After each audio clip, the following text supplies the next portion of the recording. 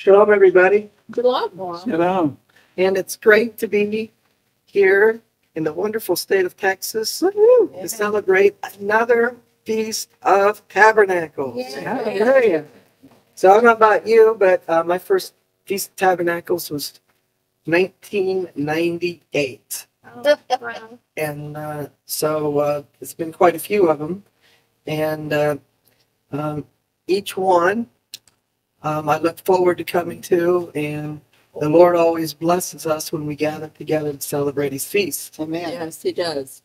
So I'm going to share with you a message that is near and dear to my heart, that whenever I learn of it, like many of the things that the Lord's taught me over the years, I got very excited. And when I get excited about a particular message, I want to be able to share it with others.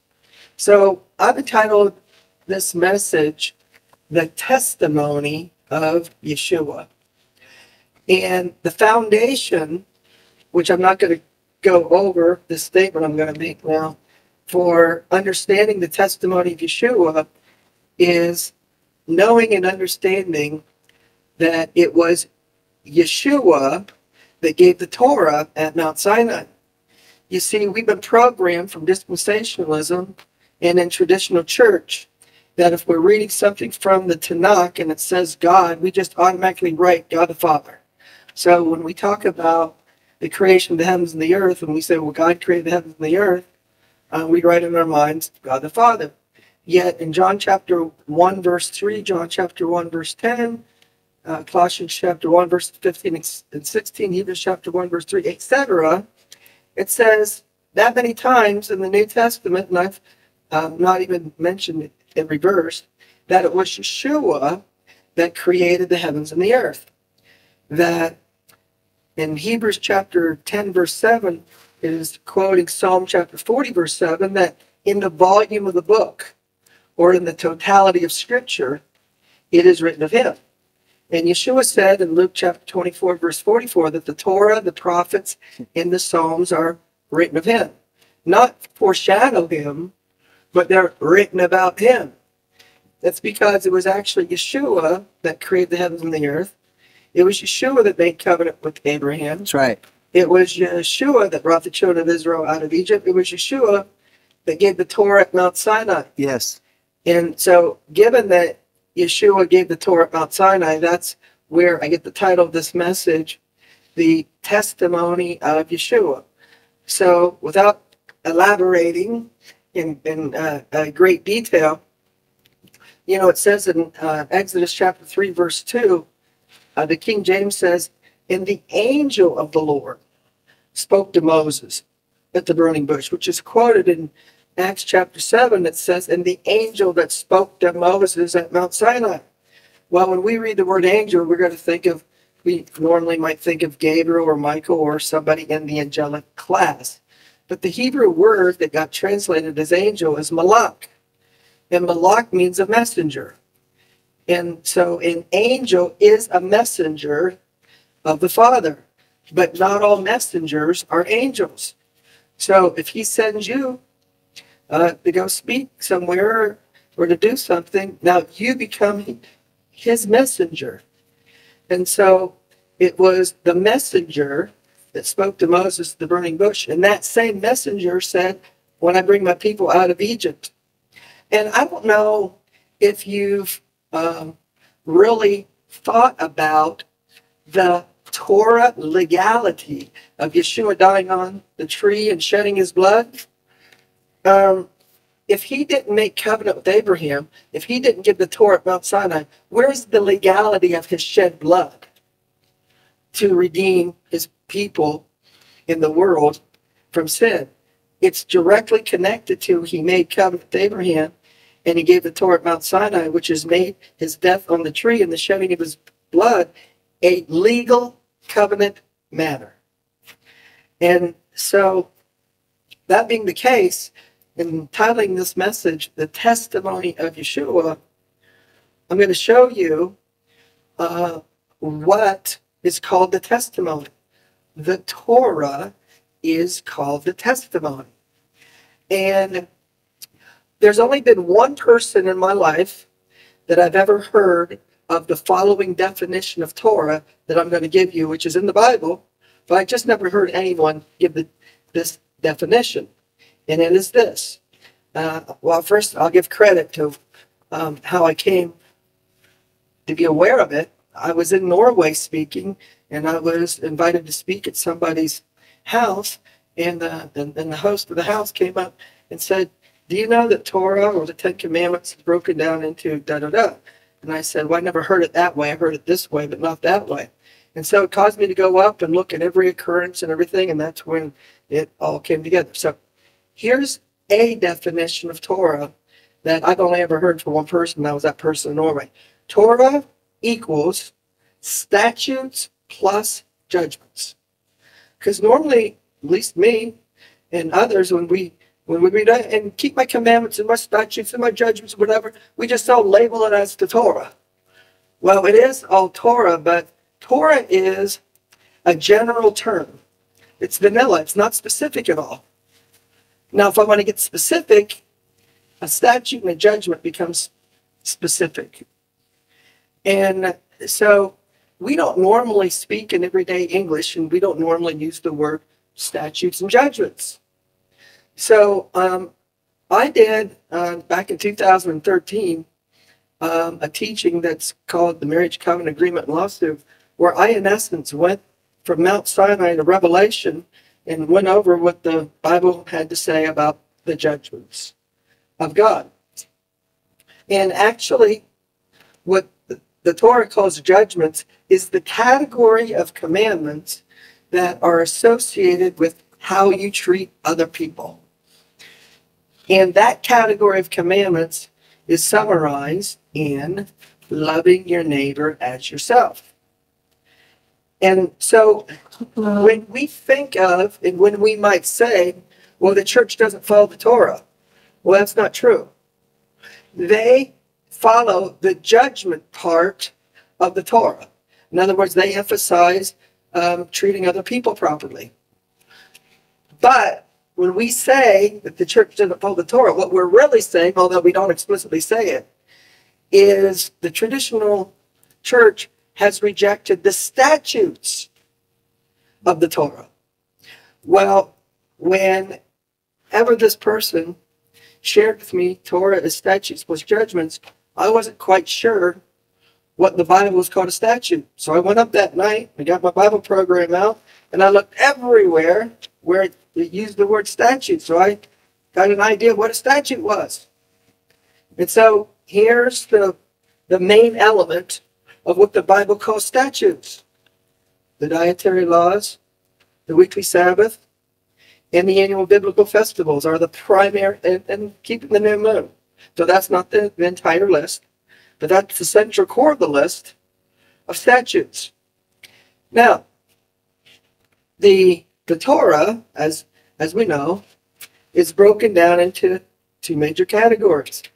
The greatest commandment, love Yahweh with all your heart, mind, soul, and strength. The second greatest, love your neighbors yourself.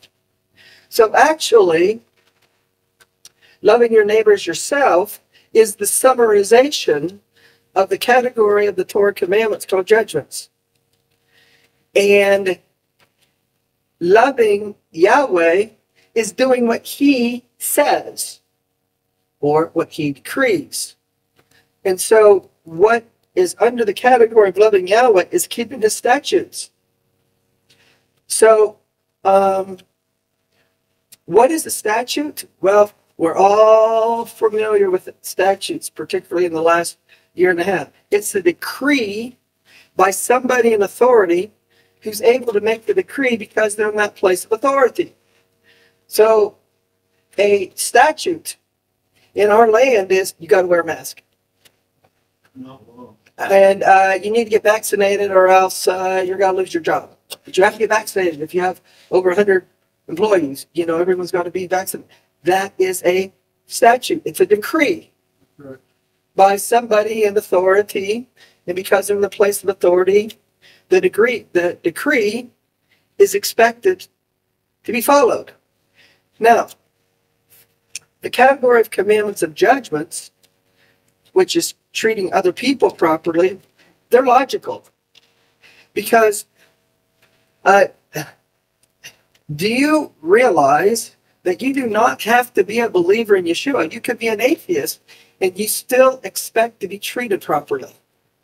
You know, if you go to an atheist and hit them across the side of the mouth, you know, they're not going to like it very well. And so that they don't like being punched in the face has nothing to do whether they believe in Yahweh or not. They just don't personally like it. And they don't like to be disrespected. And they don't like to be cheated. And they don't like to be lied to.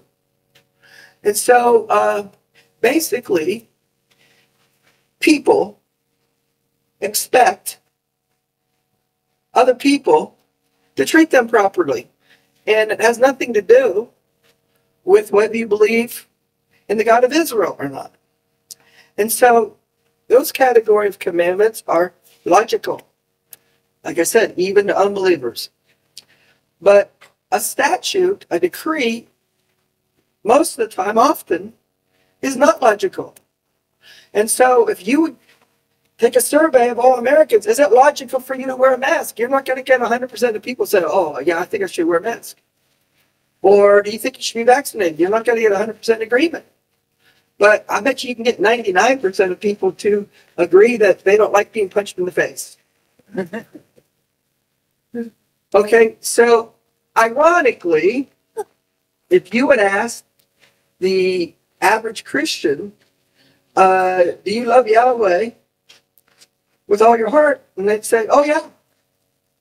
But if you really find out what they're saying yes to about loving him, it boils down to this feeling in your heart. You know, in my heart, I got this feeling and I got this thought that I love him. Well, if you know anything about the Hebrew language, and you know who's the best that I've ever heard about teaching the Hebrew language? Brad Scott. Yes. And so I drove all the way here from Ohio, and you know who I listened to the whole time? Brad Scott.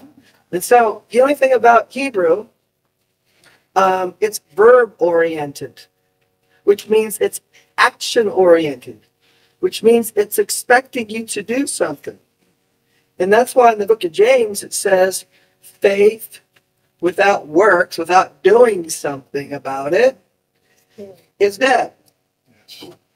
And so, really, like Brad likes to say, none of this Hebrew stuff is complicated. It's all represented by, you know, a house and a family and a garden, and, you know, what you see every day.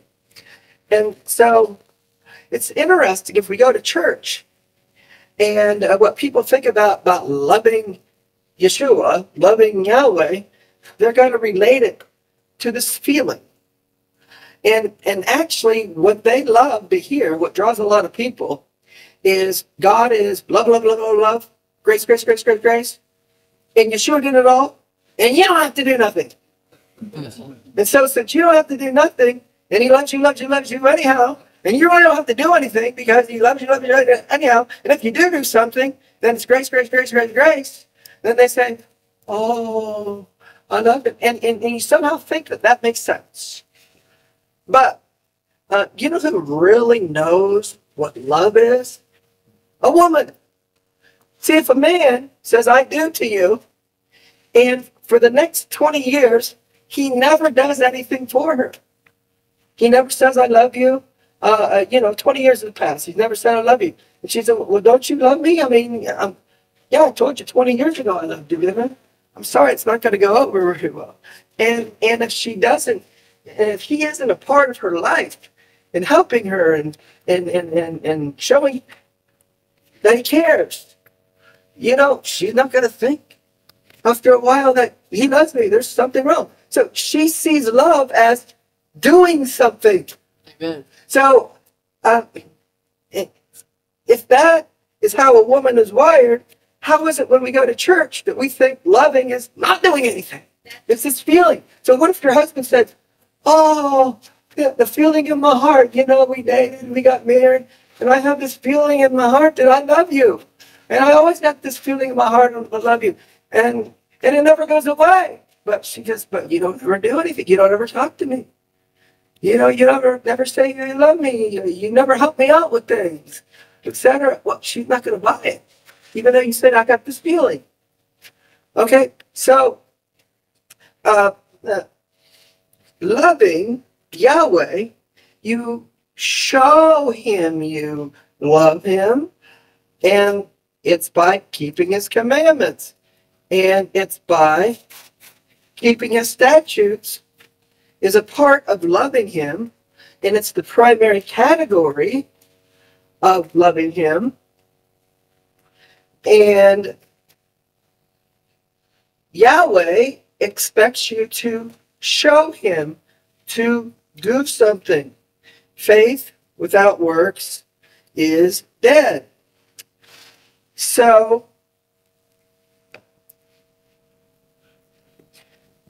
the Hebrew word for testimony, the title of this message is the testimony of Yeshua. So the Hebrew word for testimony is adut. So one of the things that I want to do is show you in Hebrew. Hebrew is a spiritual language. And spiritual truths are related in the language that is not in other languages of the world. Amen.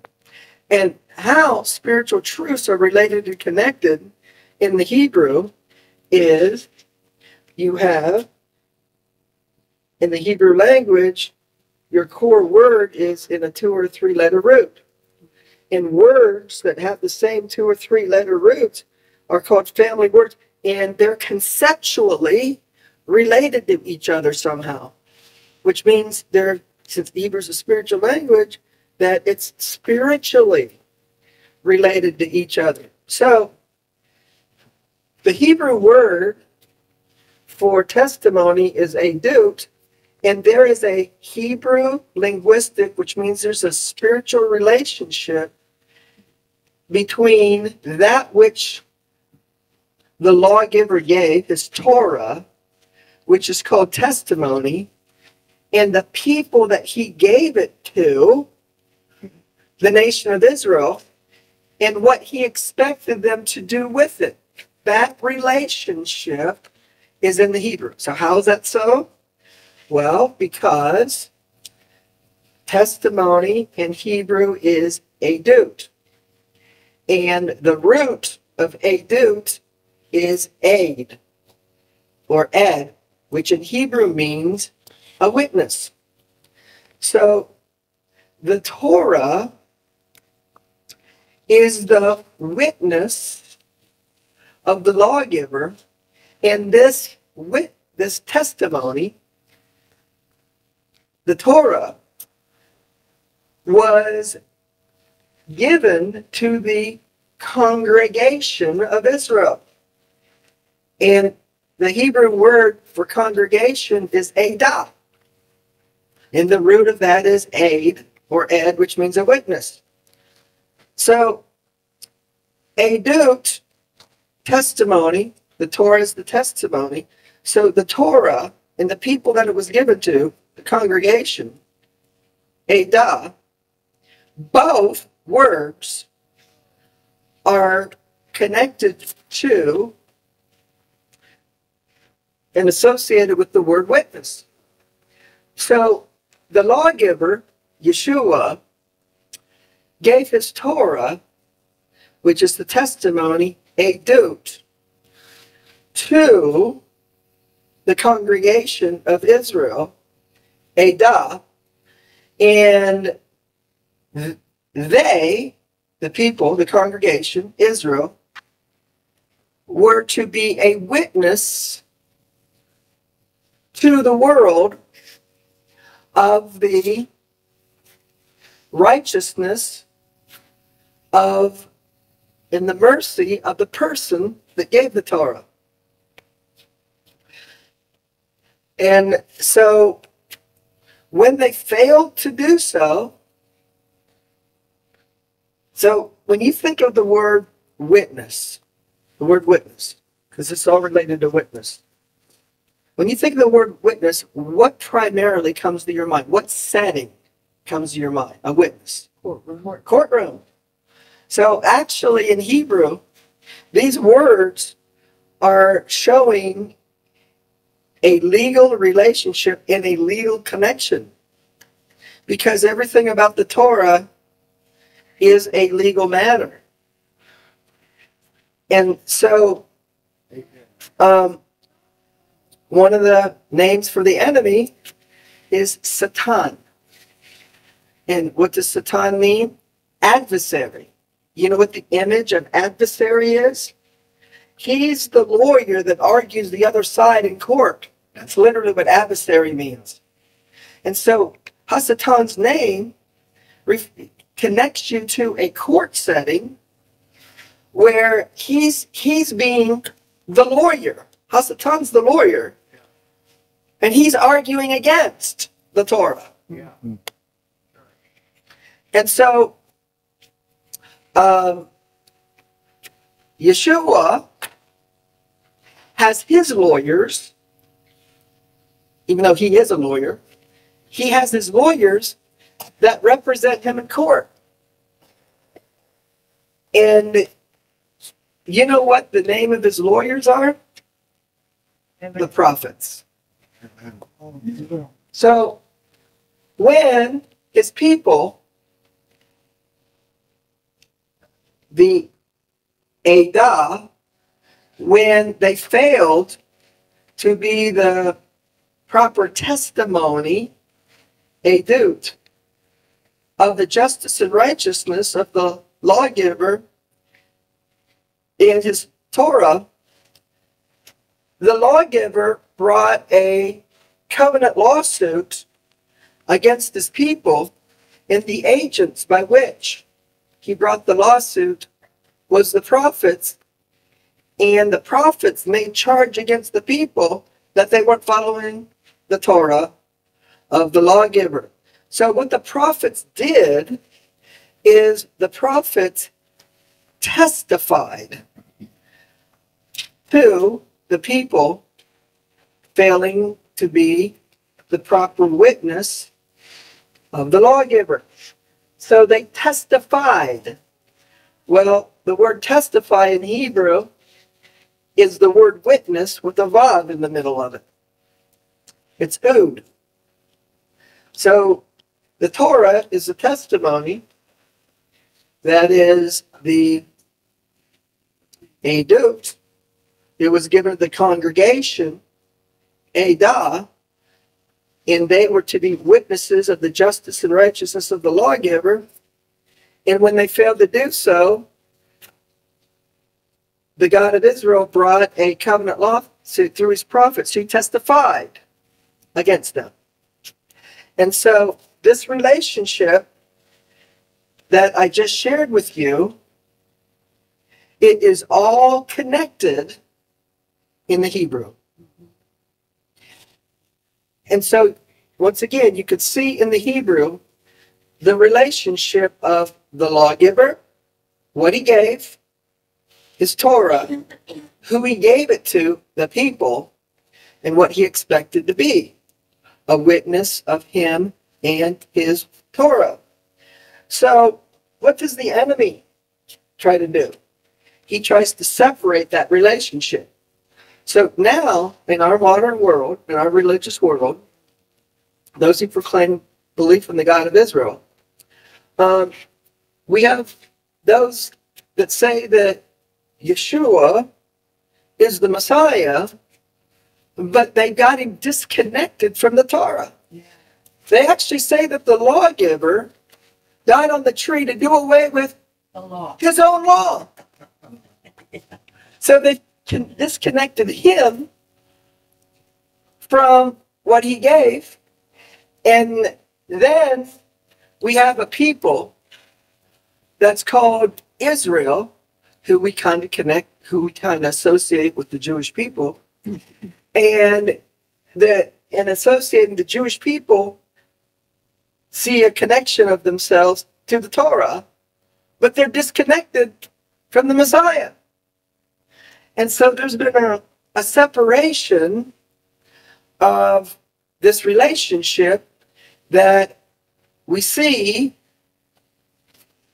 in the Hebrew language. I want to show you this. I'm going to share with you this interesting thought. You know, somehow by being brought up in America, including myself, at one time, I was taught to believe that the best government in the world is the Constitution of the United States and being in a democratic republic. But what type of government, and where's the roots of our government? Where does it go to? Well, we have, for example, something that's called a Senate. What's the Senate associated with? Rome. Rome had a Senate. Where do we trace democracy to? Greece. Yeah. So our government is Greco-Roman. Mm-hmm. So I don't need to give you a lot of examples and convince you that in America, America is a melting pot. So it's a mixture of peoples and cultures and whatever. And you know what? Something that's mixed is called in the Bible Babylon. So we got a Greco-Roman form of government, and we're living in a Babylonian society. Is it any wonder why every year that we live, it seems like our country is getting farther and farther away from the God of Israel as our children are not reared in the admonition of the Lord, that the Greco-Roman Babylonian society kind of overwhelms them.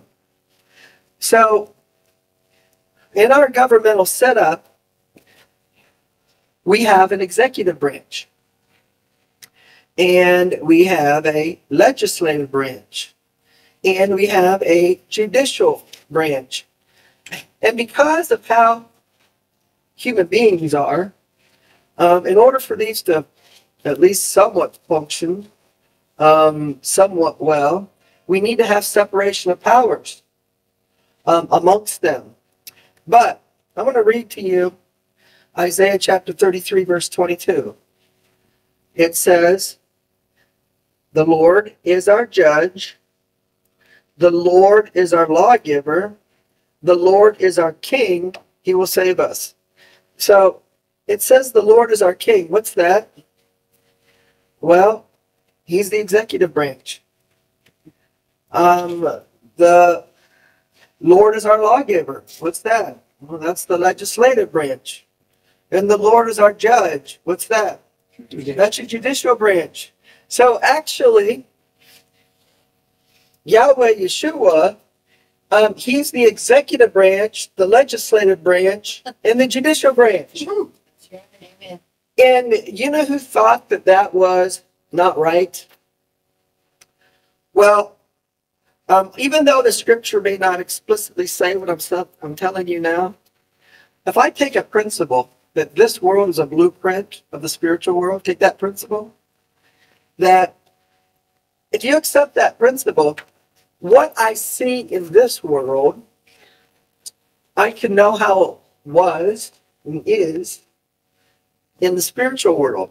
So what Hasatan is doing now is the same thing that he did do, because his character and his nature doesn't change. So what he's doing now is what he did before Adam and Eve. You know, the Bible says that he stirred a rebellion in the heavenlies and got cast out. So even though the Bible doesn't give us a lot of details about the rebellion, I can just put two and two together, and I could surmise what one of his many arguments was against Yeshua, who's the executive branch and the legislative branch and the judicial branch. He was trying to make the claim that he's a dictator and that he has all the power, and that is not right and that is not fair. Because you know what? You know what happens if you disagree with the Torah? If you disagree with Yeshua, where do you got to go to resolve the issue? To heaven's court. And he's the judge of heaven's court. And how do you think he's going to rule? He's going to rule according to his Torah. So it's like, where do I get to voice my thought and my belief and my concern? So therefore, you can see that the enemy argued that this setup is fundamentally unfair, and that everyone should be able to express their own opinion, and their own opinion should have validity, because my opinion is just as good as your opinion, right? What makes your opinion better than mine? So therefore, the best form of operating this world, this universe, is a democracy. And we don't have one set of rules that's governed by this one judge, that everything has to be according to his set of rules, that if I think this is all right, good for me, and you think that's all right, good for you, shouldn't that be acceptable without punishment? Well, what in essence is the argument that's being made in our world today as it's going more and more secular? It's just that. There shouldn't be any rules. There shouldn't be any boundaries. You shouldn't judge me, and I shouldn't judge you. And if I feel this is right, then it should be right. And if you feel that's right, it should be right. And all of our voices should have merit. But, you know, the people who advocate that, they're double-minded, because while they advocate that, you know, respect everybody, who they don't respect is the God of Israel and his people and his ways. Anyhow, one of the things that we learn about the Bible, if we dig into it deeper, is the reason why we're living in this world is because we are a part of this spiritual conflict that in our realm of time is still unresolved. And in our realm of time, it will not get resolved until we get to the end of days. And what happens when we get to the very final end of days? We must all stand before the judgment seat of the Messiah. And Hasatan's rebellion doesn't get fully resolved until what? He gets thrown into the lake of fire. And so we are a part of this spiritual battle in our world. And so what ultimately is Yeshua going to use this world to demonstrate ultimately before heaven's court? Because it says in Colossians chapter 1 verse 16 that all things were made by him and for him. Wait a second. Wasn't life good for Yeshua the way it was? Why did he feel that there had to be a need to create a world for him? What wasn't quite right that I needed to have this world for me? Well, what really happened is Yeshua was accused, because he's the executive branch, the legislative branch, and the judicial branch. So he was accused of being unjust and unrighteous. But you know why this is the form of government in heaven's government, meaning that the king and the lawgiver and the judge is all one? Because he follows his Torah, and this what I'm about to say next is the key of all keys. He rules and reigns in justice and righteousness. He's fair. He's true. Even though he's got this position of power, he doesn't abuse it. He truly judges all things properly. And you know what the Torah says about how we're supposed to judge things? Is we're supposed to make a careful examination, and we must know all facets and all elements in order to make a proper judgment. So the Bible says that that the Almighty knows the thoughts and the intents of our heart. So he is able to make a proper judgment on all matters and all things, even regarding us. So, I don't know how deeply you've thought about your life in this world and why this world exists and why you're on this planet, but I have figured out that I was basically born out of my mother's womb asking why. Not why, but why about everything in life. So I remember when I was small enough that I stood on the standing up in the back seat of the car, and my head did not hit the roof of the car, so I wasn't very tall. And now I remember thinking back, all the time I'd think about something and I'd say, Dad, how come da-da-da-da? Dad, how come da-da-da-da? And we were going to the Cleveland Indians baseball game, me and my sister and my brother. And I was asking my dad a question about something on the way. And my sister said, why do you always have to ask so many questions for?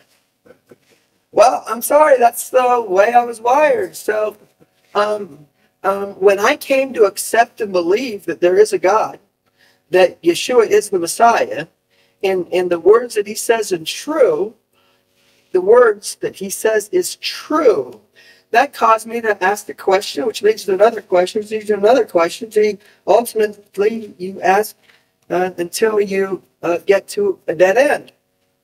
So, Philippians chapter 3, verse 20, and often what we do is sometimes we read the text according to our preconceived already beliefs, and we think of the text as saying what our preconceived beliefs are instead of what the text actually says. So Philippians 3:20 says, our citizenship is in heaven. Now, when I hear people comment about that, you know how they comment it? Oh yeah, because we're saved and born again, we're going to get to go to heaven. That's not what the text says. It says our citizenship will be in heaven. It says it is. That means it is right now.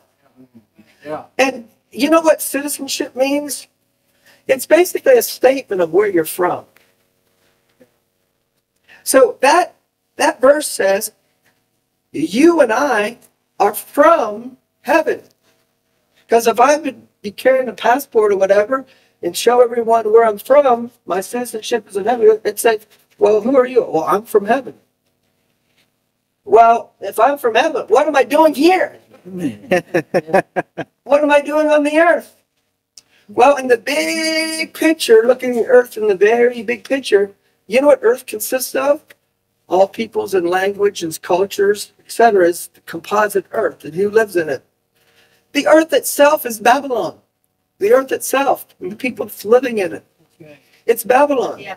So, basically, when I'm living in earth, I'm living in Babylon. If I'm living in Babylon, I'm living in exile. Yeah. So basically, your and my life on this earth, we are in exile. Yes. And why would we be in exile for? Well, the Torah is a blueprint of spiritual things. It's a blueprint of the kingdom of heaven. Yeah. And the children of Israel were coming out of Egypt to the promised land. That wasn't just something that literally happened, and it did literally happen. Everything that happened to them and that we're supposed to study, what happened to them, it's a blueprint of spiritual things. So in Deuteronomy chapter 8, verses 2 and 3, what does it say there? The reason why the God of Israel brought the children of Israel into the wilderness. It was to test them and to show them what was in their heart. To see whether they keep his commandments or not. To prove them and to test them and to show them what was in their heart.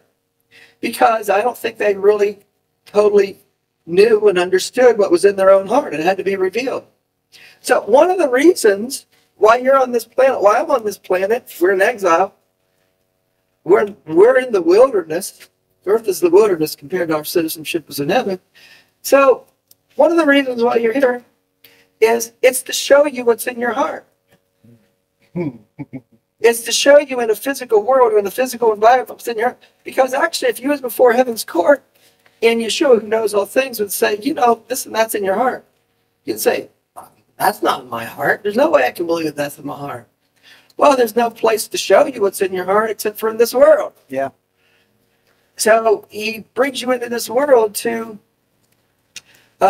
show you what's in your heart, to see whether you would keep his Torah, to see whether you would keep his commandments or not.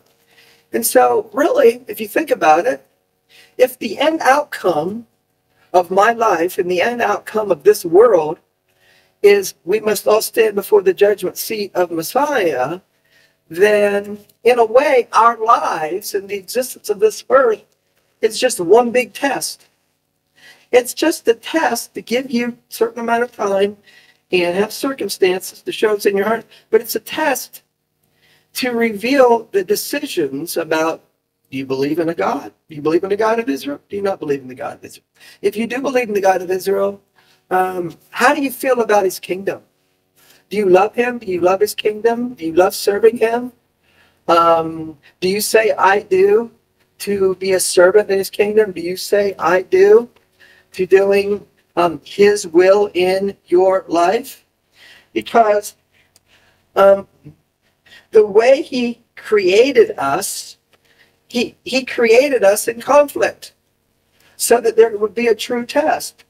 So part of us, our flesh, wants to do a certain thing. But our spirit man wants to serve and love God. And so we're tested to see whether we're going to do the will of the flesh or we're going to lay down the flesh to do the will of God in our lives. And so Yeshua becomes our example about how we are supposed to live our lives. You see, Paul understood that you're to be like your master. You see, in those days, the disciple followed their rabbi around everywhere they went to learn how he lived, how he responded to certain situations, and to learn his teachings. And so we've somehow got this concept that he did it, and I don't have to do it. Well, in looking at Yeshua's life, what did he teach us? What did he say was the only purpose of his life? To do the will of his Father. So what should be the purpose of your life? To live your life, to do the will of your Heavenly Father. And so when Yeshua died on the tree, what got nailed to the tree? His flesh. It's a spiritual picture that in order to do the will of God, you have to die to your flesh. In order to do the will of God, you got to die to your flesh. And if we do accept, maybe some people don't, that the tree that he died on somehow was like this, it speaks of we have to have a vertical relationship with Yah, and we have to have a relationship with other people. We have to love him, and we need to love other people. So this is a part of the testimony of Yeshua.